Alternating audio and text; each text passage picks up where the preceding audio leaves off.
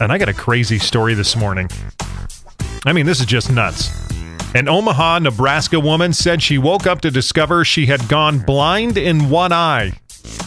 Janice Walters said her medical case baffled doctors for a month until she mentioned she had a cat which had recently licked her eye. Okay. Then she was diagnosed with cat scratch disease.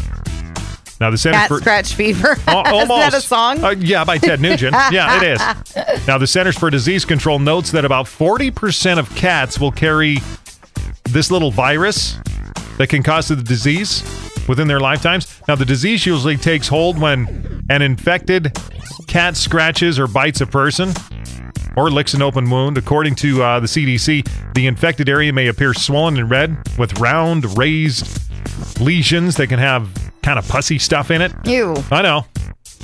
A person can also develop a fever, kind of like the Ted Nugent song, or a headache. But yeah, I had no idea the cats could do that. Lick your eye and you go blind. Ooh. Ooh. Is it permanent? Yeah, well, blindness usually is permanent, yeah. Yeah.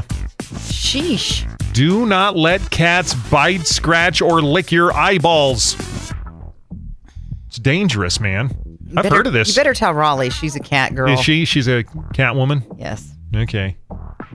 She have one? Yes. Oh, okay. I'll let her know. So she gets in. Don't let your cat lick your eye, okay?